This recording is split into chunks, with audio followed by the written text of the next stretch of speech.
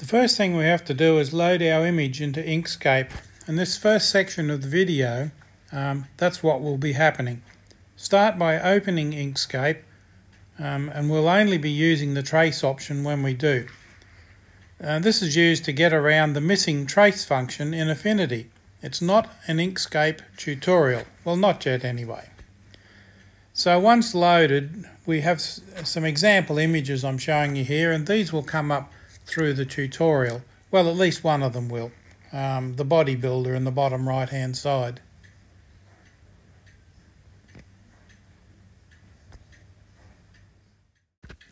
Now that we have InkScape open, we can drag our image into InkScape. Now there's a little bit of lag in InkScape, and we import it because it's a JPEG file I'm dragging in, and it'll need to import it.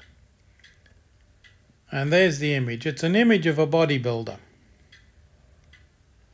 We're just centering it, positioning it, move the image into position, as I say there. It's a bit of a fiddle because there's a bit of a lag there, so it takes a little bit of getting in position because I fiddled around with it to start with. But once it's in position, it's okay to go. Now, we're not quite in position yet. I'm still fiddling around there. There we go. That looks like it might be where I want it to be. Now, the next thing to do is to go over to the image, select path, and select the trace bitmap option, and you'll see a text box come up. Now, I'm ignoring that for the moment because I've moved to the right hand panel, and I'm going to drag open, if I can get hold of it, drag open the layers panel because it defaults to a fairly closed position. There we go. Now I'm highlighting the various images that are in there, turning the little eyelash on and off, and you can see what we've got there. Now I'm on the image itself. Now we go up to the trace bitmap option, and you'll see there's a drop down, when I get hold of it, drop down menu comes up, and in that drop down menu there is the option to auto trace, and that's the one I've selected. Select auto trace, select update, and it puts the image in there. You can see the image, and then click on OK. Now I'm not too sure how long this takes, but given there's a bit of lag in InkScape, it takes a moment or two. And once it's done, I go and click OK just to make sure. And everything goes away, and I can close that down.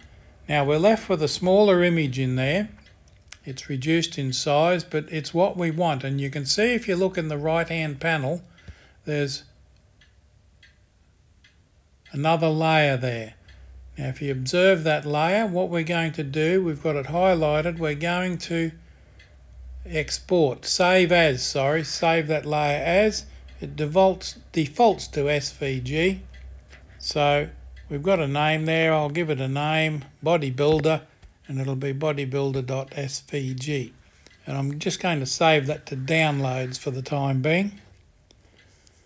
And that's it for that section. All done.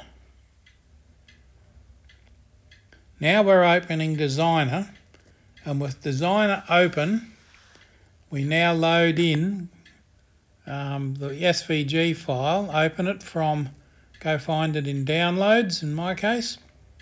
Your option may be different. Locate the SVG, load it into Affinity. Getting there. And there we go. There it is in Affinity. If you have a look at the right hand side, there's almost exactly the same thing as we saw in InkScape, and it's that middle layer that we want. That's the one with our curves on it, because you can turn that one off and turn that one on, and you can see it's a transparent background with just that curved layer there. Now what I've got is no fill layer and no stroke colour. I turned them off. Okay, now I've gone to black, and I've set the stroke to black and changing the width of the stroke so I can see the thing. to, I think it's about 0.4 of a point, 0.4 points. Now there's a mouthful. However, you can now see the outline, the transparent outline on the workspace. And that's because that's highlighted. Now if I go down here and duplicate it, we've got two of them there, you can see. On and off, yes, very good, because they're right on top of each other. So with the one I've got selected, go up to fill, change it from transparent to blue. So now I've got a blue bodybuilder, a transparent bodybuilder, and I can move them around at will. Let's call him Will. Move that one up there a little bit. And the blue bodybuilder. I'm just showing you now what you can do once you're in Affinity Designer and you've got your traced image. You have then, of course, the choice of doing whatever you like to those images.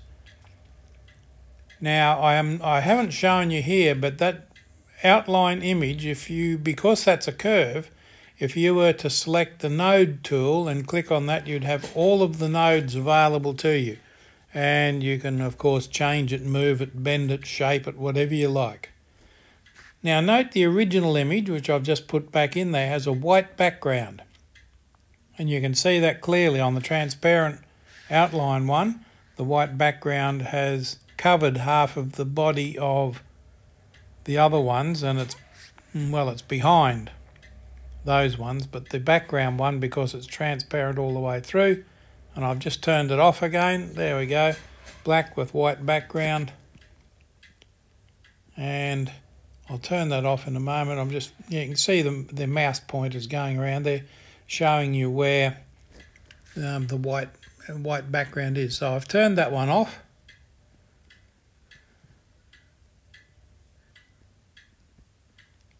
And all you've got to do now is save it to, well, I've got that one, all four of them. Well, there's four of them in the panel. I've just reduced it in size. And there we go.